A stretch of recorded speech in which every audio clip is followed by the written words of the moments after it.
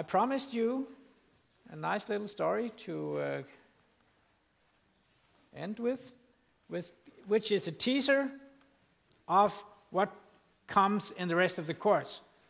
The rest of the course, we're going to do statistics, real statistics. We start out with numbers, we did probability, now we're going to join things into statistical thinking and statistical approaches, statistical doing, statistical inference.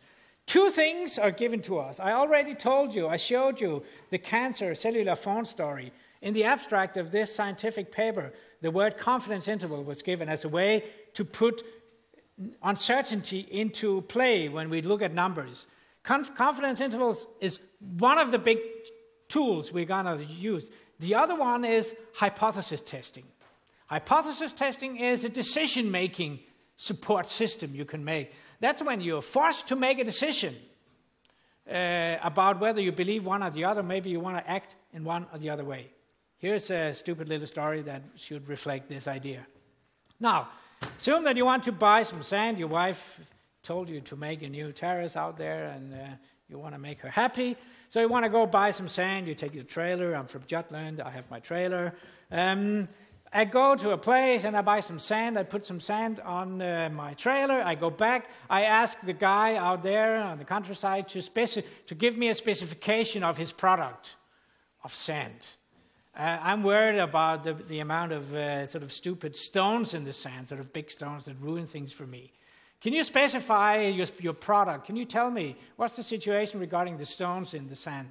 He says, well, here's my specification. On average, it's only half a stone per cubic meter. What's the English term for rummeter? Cubic meter?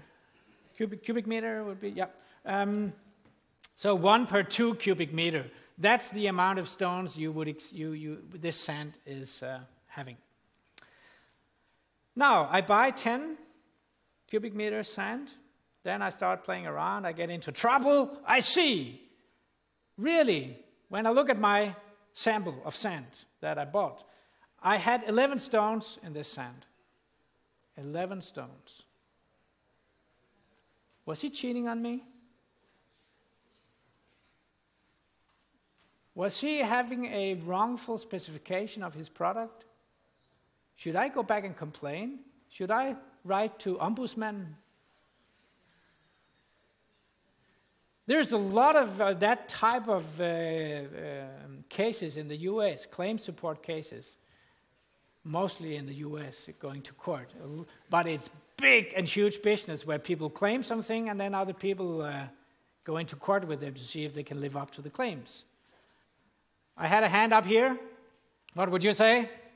Well, yeah, of course, I only expected 5 stones. You say you only expect 5? I do agree, yes. But the guy, he said that on average, his claim would be right. So if there was a million customers or whatever, he might be right. So I wouldn't take his findings to court, but I would maybe be a little bit disappointed. But you would be disappointed you wouldn't take him to court.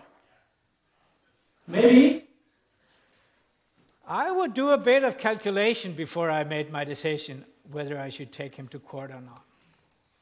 And of course, it's difficult to take him to court if we didn't agree on of our risks when I did the agreement with him, when I bought the sand. What is the risks in your statements here? What is the risk levels? What distribution would we think of here, first of all, if we should try doing a bit of probability, letting probability help us in making this decision? This is a hypothesis test. Is the claim correct or is it not correct? This is like when we test medical treatments. Does this cancer treatment have an improved effect or does it not? Right? That's the thinking here. We need some probability to sort of relate to this. What is the situation? Number of stones in sand? Poisson, I would say, right? We count stones in a volume of in a kind of bunch of sand. So I would say what the proper model for this would be Poisson.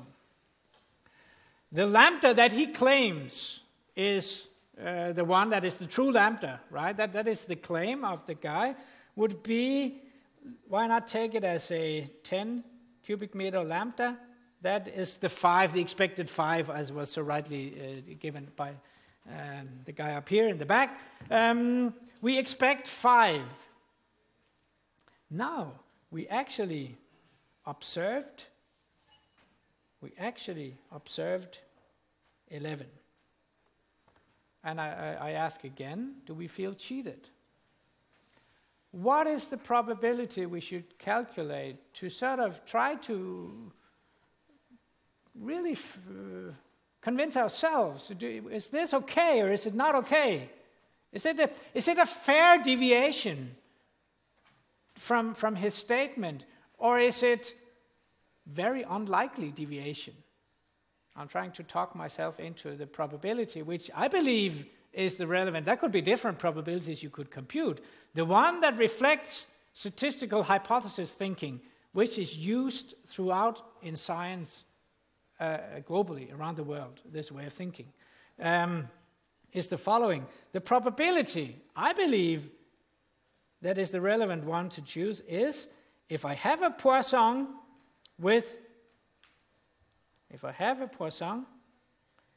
this lambda equal to 5, let me do this notation, what would then the probability be that such a lambda goes all the way up to 11 or beyond? Would you follow me just a little bit that could be at least be an interesting probability to calculate, right? What would the probability really be, given that his claim is correct, right? We take his claim as the sort of the basis for our way of thinking. If what he claims is correct, how likely or unlikely is it to hit 11?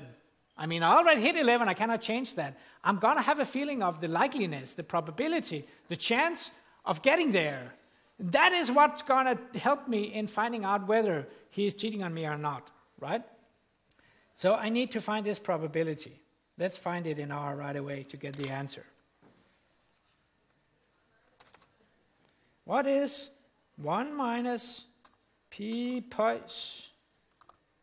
So we have to be, now it's the discrete well, so we have to be strict here. We should take that's 1 minus p being less than or equal to 10, right? We have to be strict on this equality signs here.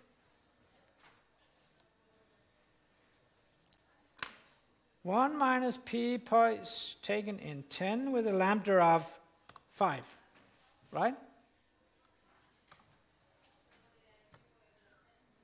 The result is 1.37%.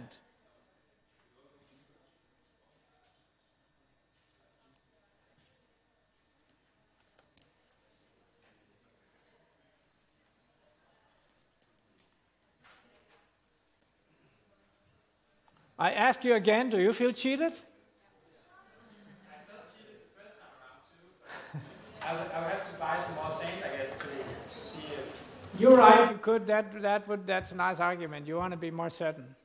However, let me tell you, the global definition of the level of where we feel cheated, that's 5%.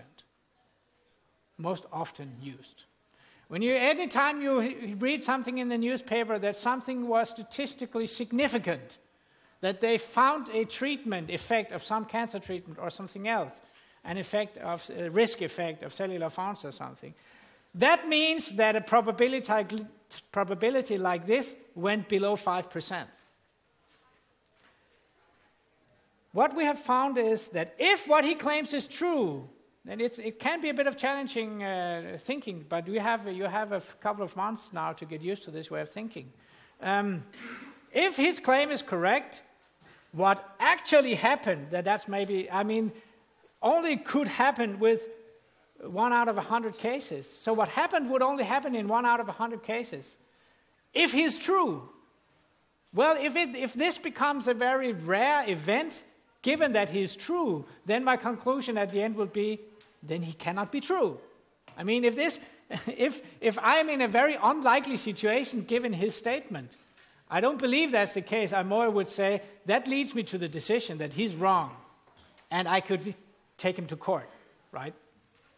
That's hypothesis testing. And that's one of the tools that we're going to do the rest of the course together with confidence intervals. When we look at numbers, I looked at the number 11 and made a decision using probability calculus and using statistical thinking. I made a decision about the real life here based on the number 11. That's what we're going to do rest of the course, right? Good. Sorry for the little technical problems, and hope you'll have a nice day anyhow. So see you next week.